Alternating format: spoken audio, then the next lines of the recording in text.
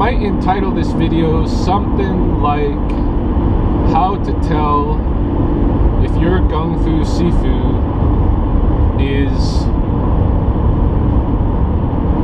so homophobic that it is extremely unhealthy. Now obviously, you know, being homophobic at all is not healthy, but there can be this extreme unhealthiness, and you can recognize the extent of that extremity in the same kind of way that you might recognize when somebody has an extreme addiction. For instance, if that homophobic behavior is starting to seriously affect somebody's social life, professional life, family life, that should be an indicator that there's a problem. So, in order to potentially help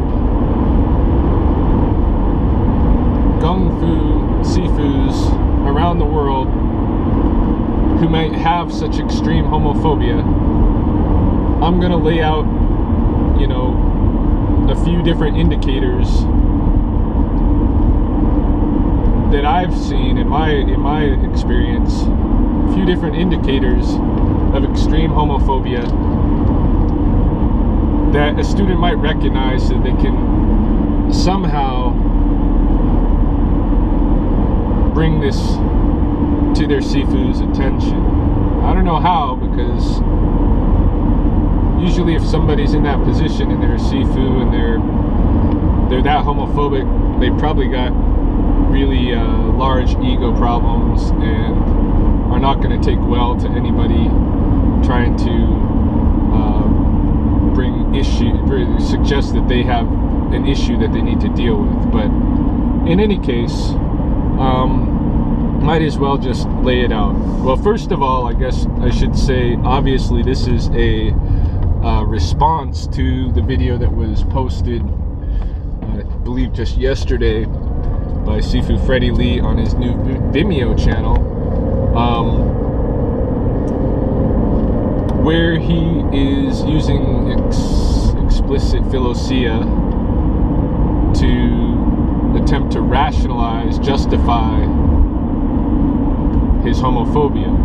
Why is he doing this? Is because it's causing him big problems. Why is he on Vimeo? It's because his homophobia has caused him big problems. His homophobia and his generalized hatred of all kinds of categories of human beings.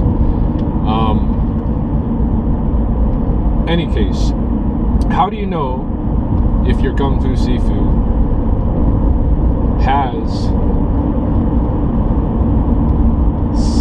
such an extreme homophobia that it is becoming a problem? One of the ways you can tell is if he's constantly bringing up homosexuality or homosexuals. If this kind of thing is constantly on his mind to the extent that he's often bringing it up publicly and speaking about it, especially in a negative light, but in general, just to be focused on it for no given reason, suggests that he might have a problem. But especially so when he's putting it out there broadly public. I mean, these are not, I'm not talking about private conversations, although if someone's constantly bringing up homosexuals and homosexuality in private conversations, probably an issue there too. But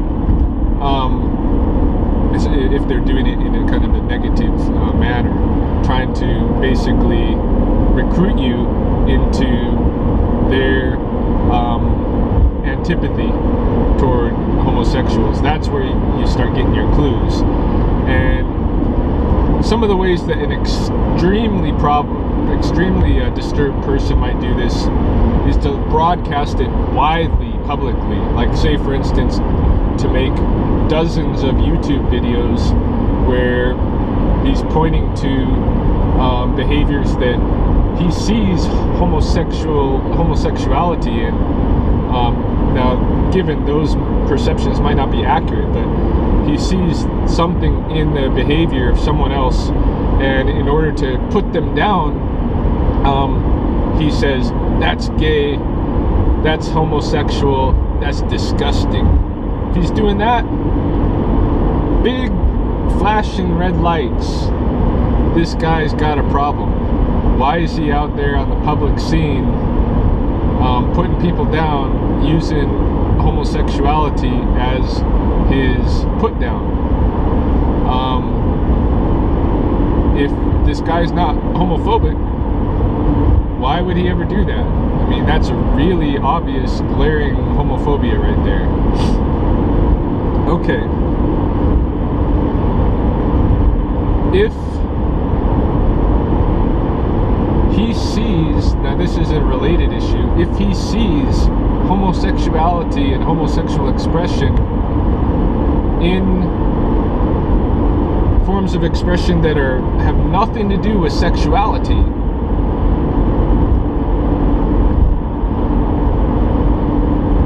or with being gay, that's another indicator, because he's starting to project his homophobia all over on the world, right? So if he's looking at jiu-jitsu or wrestling or whatever, and he sees just because guys are in, you know, intimate quarters with each other to engage in that kind of combat or combat training, and he says, "Ooh, that looks like gay sex," that's his projection onto something that has nothing to do with gay sex. And that's an indicator that he's got a problem, that he's over-the-top homophobic. Another huge indicator is if he plays with dolls and positions them in homoerotic, you know, positions, and videotapes it and puts it on the internet as a big joke. You know, if he takes this big, you know, these are life-size dolls, these Bob dummies, and he lays them down like they're sucking each other's dick, this kind of thing, kissing each other, and he puts you know, he puts like some funky music to it, and his videos just comprised of different Bobs involved in these homosexual activities, and then he puts a title on it like "This is not martial arts" or something.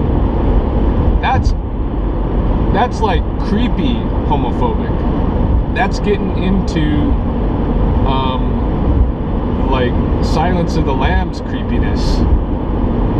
There's something really wrong with the person that goes, you know, that far, that he's going to take time out of his day to play with life-size dolls and position them in homoerotic, you know, positions, and videotape it and put it on internet and have it, you know, listed as comedy, because to him, he thinks that's funny.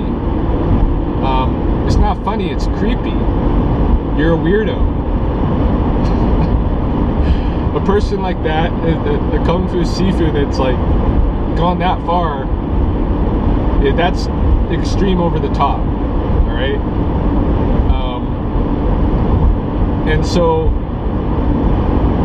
it's not surprising that if a Kung Fu Sifu has done all of this stuff, then he would be experiencing some problems in his social life and professional life and personal life. He's got issues, and it's very hard for people to bring these issues up to him because he's very defensive. He doesn't want to concede that he has any issues. He might try to rationalize it and say, well, look at all these other guys. You got these fundamentalist church groups. They're outright calling gay people sinners and abominations and these kind of things, and they're totally against gay marriage and all that. I'm not doing that. I'm not doing that.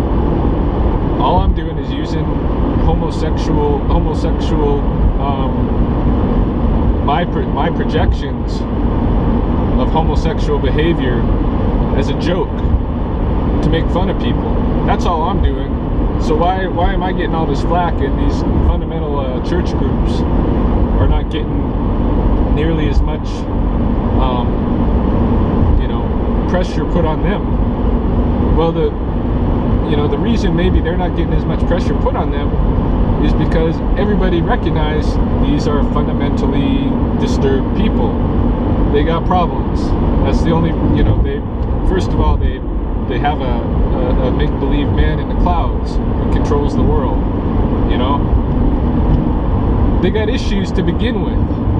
But a Kung Fu Sifu might be claiming that he represents and embodies good physical health, good mental health, good spiritual health, that he is, enlightened, that he is close with the Tao and Buddhism, that he's a Zen practitioner.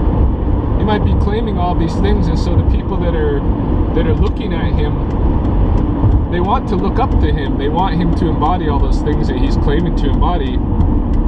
And then here he is publicly shouting out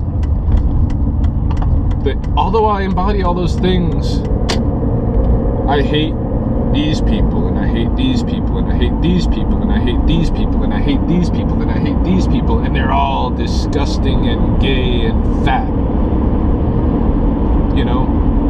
Somebody that goes out in the city where he lives and candidly videotapes obese people to put those images on the internet so that people can laugh at obese people.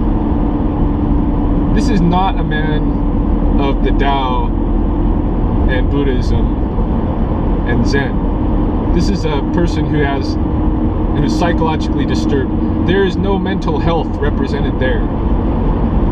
In that kind of comedy, it's not funny, it's creepy. That's not mentally healthy or spiritually healthy. A guy can be as physically healthy as he wants to be, but when he's using that physical health and turning around and putting other people down because they're not as physically healthy as him, that shows that he's got problems. So these are the indicators. Look out for them. I can only tell you what they look like.